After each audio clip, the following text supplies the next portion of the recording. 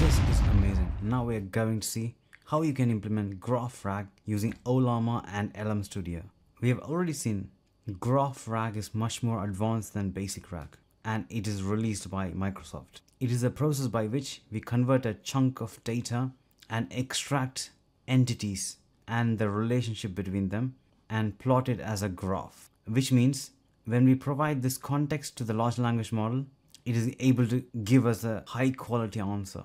In that way, we are improving the performance of a large language model response. I've already covered the basics and advanced tutorial in regards to GraphRAG, which I will link that in the description below.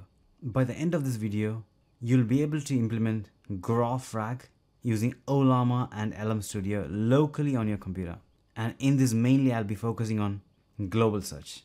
That's exactly what we're going to see today. Let's get started. Hi everyone, I'm really excited to show you about GraphRAG using Ollama and LM Studio. I'm going to take you through step by step how you can set up Ollama, how you can set up LM Studio, and finally implement that in RAG graph. But before that, I regularly create videos in regards to artificial intelligence on my YouTube channel. So do subscribe and click the bell icon to stay tuned. Make sure you click the like button so this video can be helpful for many others like you. First, download Ollama from ollama.com and also download LM Studio from lmstudio.ai. So the reason why we need to use both together to run it locally is because when you go through this OpenAI compatibility for Ollama, at the bottom we can see more to come. That is Embeddings API. So embedding API is not available for Ollama in regards to OpenAI compatibility. That's why we can't use Embeddings API via Ollama. That's when we need LM Studio. Apart from that, we can serve the model directly from Ollama. So in your terminal, once after you download Ollama, just type Ollama pull Gemma 2. That's the model which we are going to use. Now you can see Gemma 2 got downloaded. Next, open LM Studio. There I'm searching Nomic. That's the embedding model which we are going to use. Nomic embed text. And you can download a model from here. I've already downloaded this model from my list. It is 84 MB. That's it. After this, go into local server. There's the option where you can choose your embedding model. So you can choose 84 MB. That is the quantized version, Q4. You can also use Q8 if you want to download a larger version. But for now, I'm going to use Q4. Then after that, you can click Start Server. So here you can see at the bottom, this is the endpoint for embeddings. So the embeddings compatibility is available for LM Studio, but not for Ollama. So you can note this URL, which might be useful later.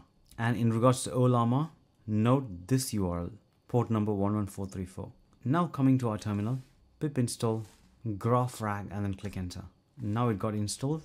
Now python-m graphrag.index --init --root and dot. So init means initialization. Root means root folder. That's the main package folder. That's our current folder. That's why I mentioned dot. If you have placed your project in some other folder, just mention the path here. That's it. After this, click enter. Now this will automatically create this settings.yaml file. So in that, just change the model name to Gemma 2 and the API base. You need to change this to localhost 11434/v1. So this is in regards to LLM. So when you come to the embeddings model, here just enter the embedding model which we are using, the full path, including Nomic AI, Nomic embed text version 1.5 GGUF. This is based on the LM Studio documentation, and you can see the model full path here. But I have also tried without mentioning the correct name of the model, and it still worked. So as long as you choose the model here and click start, it should work. So once after you enter the model name and the LM Studio URL, you can modify the chunk size or overlap based on your requirement. Here I chose 300 as size and overlap is 100. Similarly, I changed the maximum length for summarized description, maximum length for community report. This is so that I can complete the tutorial quickly, because generally for running any models locally on your computer, this is going to take a long time. And the final step is that I need to provide the base directory, that is the input folder. So here we are going to place our txt file with text. So in your case, it could be your own data. just create a folder called input and keep all the files here. So in my case, here is the input folder and here is my text book.txt. So if I open it, you can see it's about A Christmas Carol by Charles Dickens, and it contains information about the book. And I'm not using the whole book because if I add the whole book, it'll take a lot of time for me to process this request during this tutorial. So just keeping it short, and now we are ready to index. GraphRAG totally involves 3 steps. One is data in the input folder, which we have added. Now next step is indexing the data, and the third step is querying the data. So indexing is process by which you convert unstructured data into more structured data in graph format. That's why it's called GraphRAG. So we convert the unstructured data to structured data and store it in a place. Then after that, we ask question to the large language model, and it's going to give us the answer based on the context or the graph information retrieved. As a result, the quality of the output is going to be higher.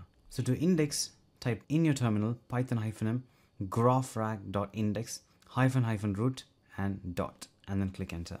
Now you can see it's reading settings from settings.yaml. Then after that, it's dividing the text into different chunks. That is 300 tokens. Then after that, it creates the base extracted entities, then creating the final entities, creating final nodes, creating final communities, and finally all workflows completed successfully. Totally it took 26 minutes. So that's a long time. And also it's less amount of data. Even when you see the log file, you can see for calling LLM, it's using Ollama 11434. To call embedding, it's using 1234/v1. And we are using nomic embed text, as you can see here. So that is LM Studio. 11434 is Ollama. Next, it's going through different stages in the log.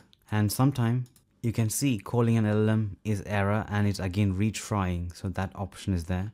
But once after it started working, I can see no errors. Yeah, so that's overall log. Now we are ready to query. So same as before, graphrag.query. That means we are going to ask a question, and the root project is in this location, the current location. That's the current folder. Then the method is global search, and we are going to ask what are the top themes in this story, and then click enter. Now you can see it's using Gemma 2 and Ollama to generate the response. And here's the answer. This story explores several key themes. One prominent theme is the transformative power of Christmas spirit. Similarly, it's giving other themes. Now let's try local search. It's same as before, but the only difference is method is local. In this, we are asking who is this person and what are his main relationships. Now we are going to click enter. The local search is not working because of some code or the compatibility. As soon as I have a fix, I will let you know. But for now, we have the global search to play with. So just use the method global and you are able to perform the same GraphRAG. Now you are able to integrate Ollama and LM Studio to set up your GraphRAG application. You can even use LM Studio on both the instance. So instead of using Ollama, you can even use LM Studio for the model generation and also LM Studio for embedding. This will help you to run this GraphRAG freely on your own computer and your data remains private. I'm really excited about this. I'm going to create more videos similar to this, so stay tuned. I hope you like this video. Do like, share and subscribe, and thanks for watching.